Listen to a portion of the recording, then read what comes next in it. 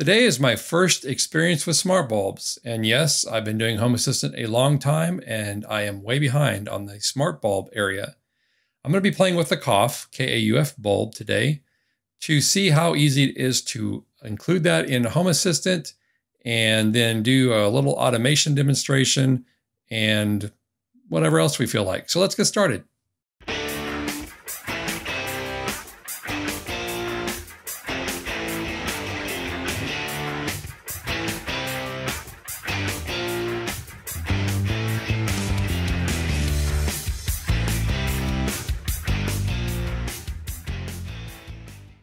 This is the KAUF, K-A-U-F RGBWW smart bulb. It's made by Kaufman Home Automation. You can find more information at kafka.com or kafa.com. I mean, it's just a light bulb, right? There's not a lot to this. It's got 5 separate LED channels, red, green, blue, cold, and white.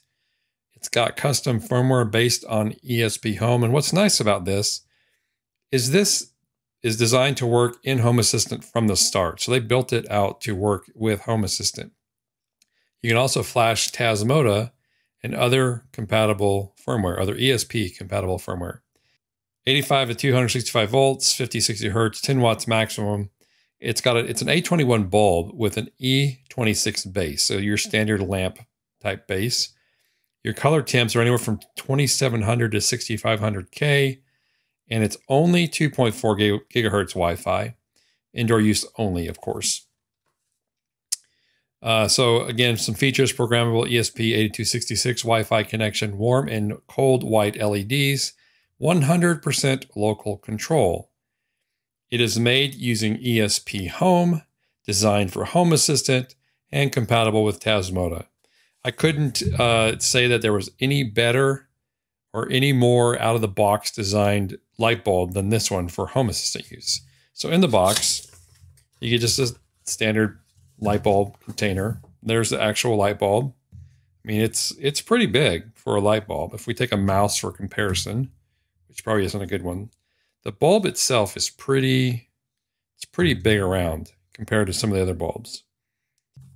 What I find interesting in the box here, other than it's just an empty box, is the fact that this is a full instruction set on how to get everything connected up into Home Assistant. And we're going to go through that here in a few minutes. But it is designed from the bottom up to be used in Home Assistant, and it goes through and tells you how to do that. We're not going to flash Tasmota on this. We're just going to use the ESPHome setup here, and we're just going to put it into Home Assistant, and then we'll play around with it a little bit. So let's go ahead and put the light bulb into the socket. I mean, it's just a standard socket. I'm just going to roll this in here. Now, one thing I noticed here, you can kind of see this maybe, is how big this bulb is. I thought I would buy this little lamp and be able to use this bulb in the lamp. So it's supposed to function like a regular bulb. So when you turn it on, of course, there's the washout for the camera, but when you turn it on, it's supposed to just turn on like a regular bulb. Okay, so let's turn it on. It says to wait 10 to 30 seconds or whatever for that to show up on the Wi-Fi. I'm going to try to do this on my computer so we can see it on here. So let's just see what happens here. I'm going to look for my Wi-Fi access point, or the Wi-Fi access point that it creates. And let's see, the directions here say that it will create a Wi-Fi fallback hotspot called KAUF bulb hotspot. And there it is. So I'm going to connect to the KAUF bulb hotspot. And because I'm doing this on a laptop and not on something like a phone, I'm going to need to go to the IP address that it says to go to, which is going to be 192.168.4.1. And now it's asking me to set up and choose my Wi-Fi network that I'm going to use for this. So we'll choose that SSID, and we will put in my hotspot or my Wi-Fi password, and we're going to save it.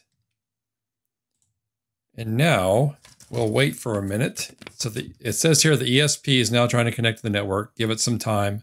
Just going step by step on the directions here. And this lamp is washing me out. So let me just see if I can turn it a little ways. Still want to look at it, but maybe not my face. guess you couldn't even see that, right? So it's better for my face anyway. All right, so we're still waiting on this, and the next step is to once you've connected the KAUF smart bulb's fallback Wi-Fi hotspot, sign in. So you configure your Wi-Fi. Then the KAUF bar, the bulb will restart itself and connect to the entered Wi-Fi network. All right, so the bulb just restarted. I don't think you saw that, but the bulb just flashed, so that means it restarted. I want to verify that the bulb is actually on the network before I go to Home Assistant and see if it discovers it, because I don't want to wait around if it's not actually working. And so I do see it here. It is on my network. Now, according to the directions on step number 4, the KAUF smart bulb will restart itself and connect to the entered Wi-Fi network, which we just proved. Shortly thereafter, Home Assistant will detect the KAUF smart bulb and provide a notification. Okay, on the notifications panel, we do see we have new devices discovered. Let's see what we discovered. And now we do have the KAUF bulb. So let's configure that bulb. It asks if you want to add the ESPHome node to the Home Assistant, and I do. So we will go ahead and add it. Platform IO ESP01 Expressive. We'll just finish. All right, so now that bulb is added to ESPHome. 1 device and 2 entities. There's my bulb. So now what we can do is let's take a look at the bulb itself. So we can turn it on and off here. So now what we want to be able to do is control the color of the bulb. So let's see what our next step is according to our nice instruction set here. Actually, one of the things we want to do first is we do want to rename it, because if we don't rename it, then we're going to end up not knowing what it is. It's important that you keep names of your devices in here, because if you have 3 KAUF bulbs, how are you going to know which one they are, right? So let's just rename it to Office. So we're going to just call it Office KAUF bulb. And do I want to rename the entities? Yes, I do want to rename them. So I would have thought that would have renamed those. Let's look at the entities here. I'm going to go back to integrations. So configuration, integrations.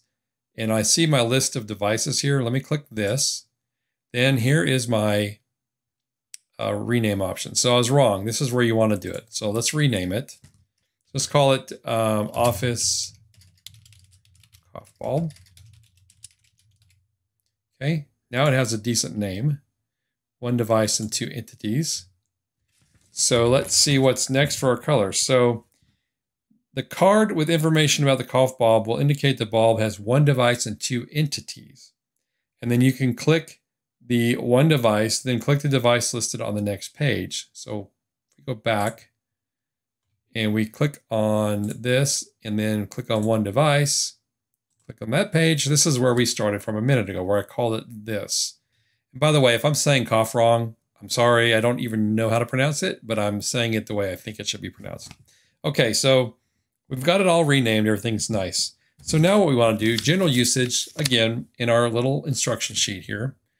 Clicking on the light entity KAUF bulb anywhere in the levelist dashboard will cause the pop-up of figure 5. So look at figure 5.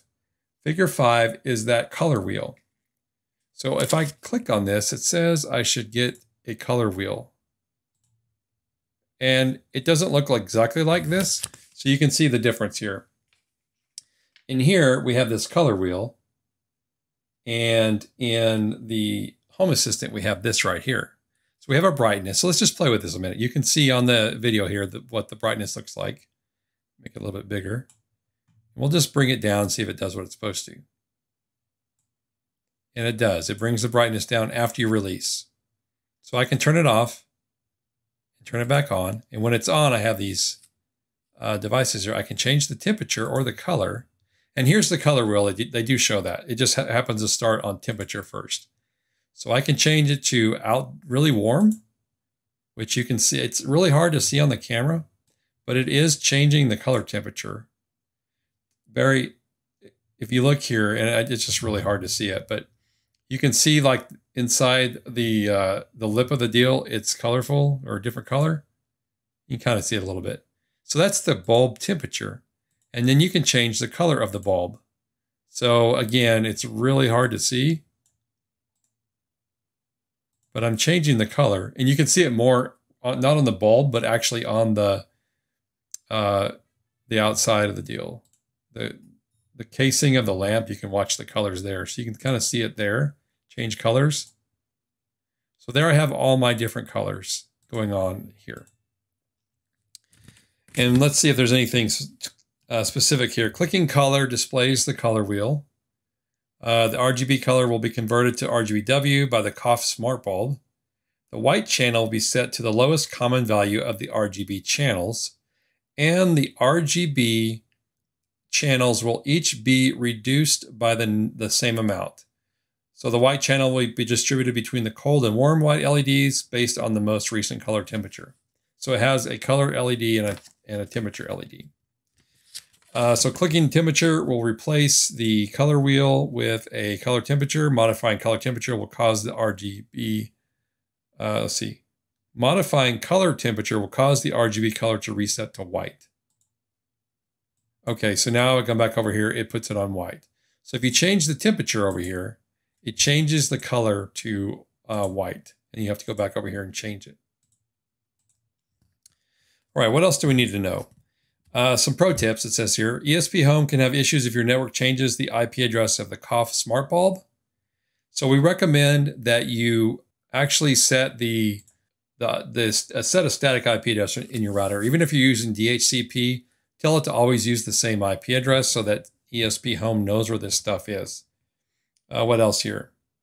If the IP address of your KAUF bulb smart bulb does change, the bulb will likely show up as unavailable in Home Assistant temporarily. Restarting Home Assistant should cause the bulb to be found at the new IP address. And then you can program or reprogram the KAUF bulb in the ESPHome dashboard using the template YAML file downloaded at, and it gives an address in here. So you can flash a different firmware. It allows firmware to be reprogrammed by uploading a bin file or a bin.gz file. Any ESP8266 firmware, compatible firmware can be used. Make sure that the firmware you select allows for over-the-air updates. If you don't do this, you may brick the light bulb, and then you'll have to open it up and solder on or do whatever to reflash it. And then, of course, Tasmota, the flash memory, has enough free space to flash the full default Tasmota firmware on it, as long as you use gzip. Do not flash the KAUF smart bulb with Tasmota Minimal or any of the Tasmota Minimals. The minimal version does not include captive portal, and that is required to connect the bulb to your Wi-Fi network. If you go straight from the ESPHome based firmware to Tasmota Minimal, your bulb will be bricked. Again, you'd have to take it apart and reflash it if you do that. And then, of course, it gives you the ESP pinout on this little paper that comes with it. So if you want to do some other stuff with it or flash it, then it tells you how to do it. Okay, so now I want to be able to use this in an automation. But first, before I do that, since I don't know, I haven't played with RGBW, I want to do a little bit of playing around in my developer tools section. So I'm going to click on this. I'm going to go over to services. And I'm going to go to UI mode so I can see what I'm doing here in the user interface. And I'm going to call a service called Light Turn On. My target is going to be my new bulb. And I'm going to start playing around with some of these values to see what they do. So color name, I'm just going to call this all white. We're going to start with an all white bulb. And all of the rest of this, I'm going to leave alone. I'm going to give the color temperature a little bit warmer. So we'll make it about 3900 for that. Actually, let's make it about 3000 because less is warmer, more is brighter or whiter. Is that right? Yep. And brightness, we're going to set to 50%. There you go. No brightness step value, no brightness step. This sets the light to white mode and changes its brightness, where 0 turns the light off, 1 is the minimum brightness, and 255 is the maximum. I suppose I could just set this to this one value, but let's leave it the way it is now. And let's go ahead and call the service and see what the light does. So let's go over here to our camera. And let's see what happens with the bulb. It's currently blue. You can kind of see down here that this is the blue there. Let's call the service. 2 or more values in the same group of exclusion. Okay, so I have 2 or more values in the same group. So I can't do brightness and color temperature, I guess. Or color name. So let's get rid of color name. Let's see if that does it. And there we go. So I can actually call the color name. So if I say color temperature, and that's because you remember when we were setting this up, if you change the color temperature or the color, if you change the temperature, it sets the color back to white. So let's just call brightness, and then we'll just call the color a human color name. We have some choices here. So let's go with blue and see what that looks like. I think you missed some of that. So what I did was I took off the color. I got rid of the color temperature here, and I just selected white up here a minute ago, and that's what made it work. So I'm going to select blue now, and I'm going to call the service. And now you can see that the light, you kind of see it. The light is blue. It's hard to see this on the light, on my auto-correcting camera, but it is blue. So there it is, it's blue. And maybe you can even see it off of this. So we can go back over here and we can just change it to some other color. So if you just want to change the color directly to some color, you can do that here by selecting the color. And then I'm going to call the service and see what it does. And it gives you like a cornflower looking color. You can see that color here on the lamp. You do have the option of doing it that way, and you can call an automation to do this stuff as well. You can go very specific on the RGB color, the RGBW color, the RGBWW color. If you want to use a color temperature for the light, you can either use Kelvin or myreds.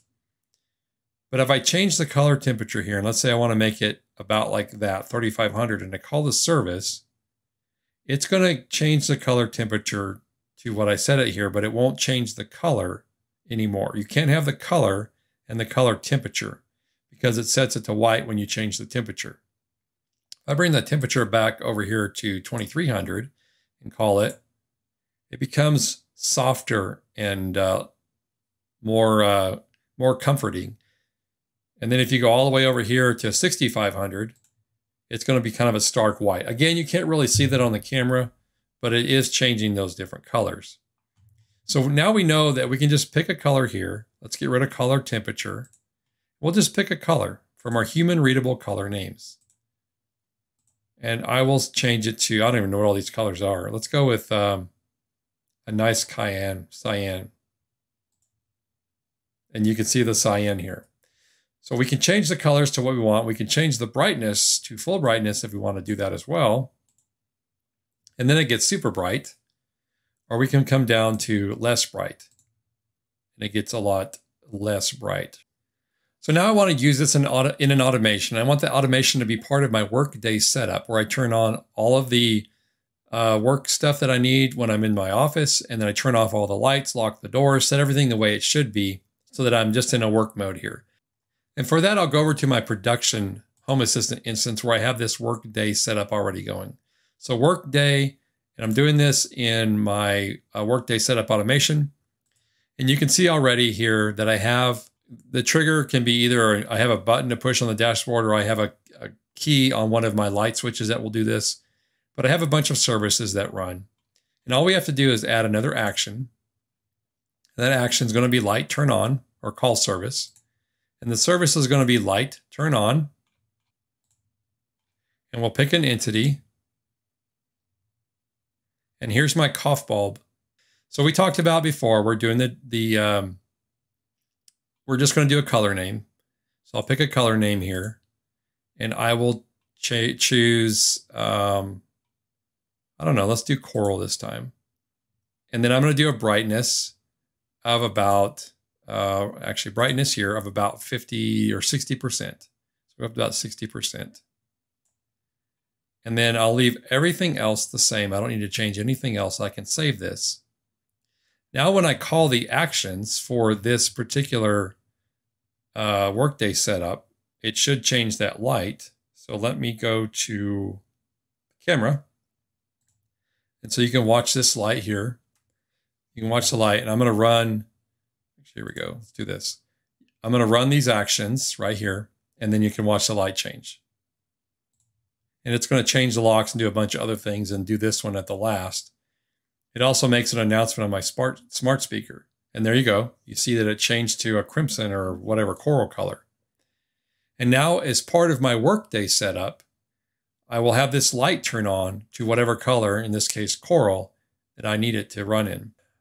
So one final step I want to do is just, let's go to a dashboard. We'll come over here to our developer site, our Raspberry Pi 4, and I can go into configuration and back into integrations, look for this card, this KAUF bulb, go to the device, click the device, and now you notice I have entities here that say add to Loveless. So if I click on add to Loveless, it will first ask me where I want to put it, which dashboard. I'll put it in default, and I will put it under home. And there's my KAUF bulb switch. So add to Loveless UI. And this is by no means the only card that you can use with this, but this is the default card. And if you click these three dots over here, you can do all this stuff directly from the dashboard. Now, if I go to, let's see, I want to show you this now. If I change this slider, or whatever it's called, you'll notice that the bulb is actually getting brighter or dimmer. And the color of this should reflect what we have it set to here. So if I go with a blue bulb, you can now see that I've chosen blue. And this is the color that the card will be reflective of. And then I can come around and dim or brighten that light bulb. So it's super simple to do that. There's probably a lot of other cards out there that you can use with your RGBW stuff, but this is one of them, or the default one in Loveless. So the KAUF bulb is super simple to set up in Home Assistant. It is built on ESPHome. It is designed for Home Assistant, and you can take it and use it in your automations. You can control it directly from your dashboards, all kinds of stuff you can do with it. It was easy to set up, as you saw. You just plug it in, configure the Wi-Fi, and all the instructions are in the handy little instruction manual that you get with it, step by step. So you can go through those real simple. And then once you have it up and running, you just set it the way you want it and use it. The only thing I noticed, like I mentioned before, is the bulb is just super, it's huge. I mean, look how far it sticks out from the edge of this lamp, but this may be a lamp that's designed for a smaller bulb. So you got to make sure if you're going to put this in a lamp that you put it in a lamp that is big enough for it, or put it in a fixture or something else. It probably works fine in one of those recessed fixtures. So the jury's out on the longevity of the bulb. I've had quite a few LED bulbs that are just off-the-shelf LED bulbs that I use in different things, not smart ones. They just go bad after a lot less time than they should.